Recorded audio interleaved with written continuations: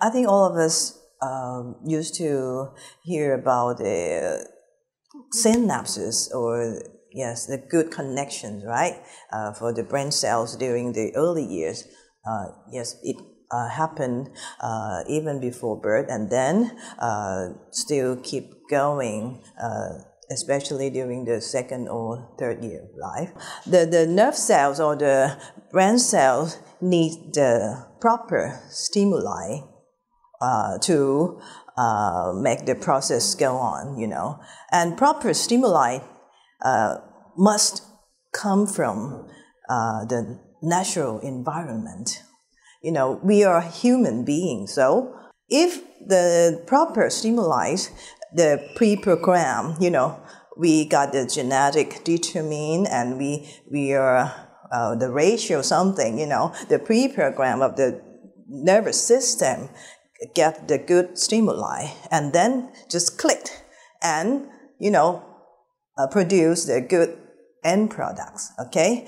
But if the early years kids or children get the, improper stimuli, what are the improper stimuli?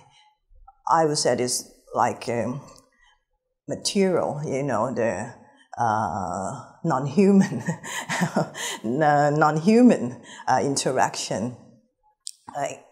Especially nowadays, we are in the high technology era, and a lot of electronics devices, electronic stimuli something. Our brain cells are not programmed for that kind of things, We are not robots. So if we give that kind of stimuli, so the brain cell seem to be so confusing, So the proper or the good synapses would not be, it cannot process until the end product. So this is very, very harmful to the brain cells. But anyway, the research about the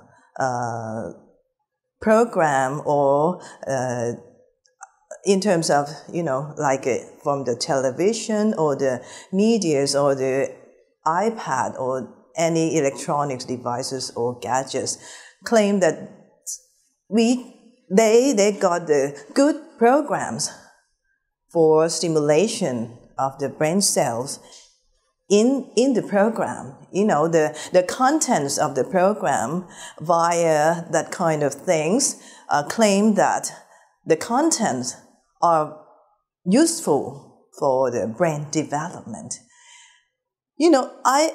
I agree for some program that got the good content, but the methods to provide our children is not via the electronic medias.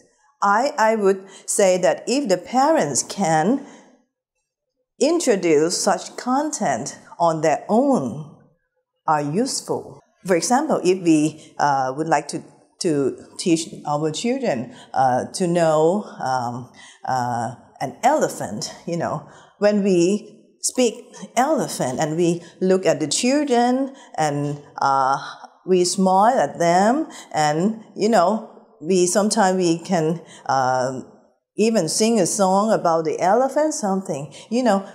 This kind of activities are very useful to help the brain develop,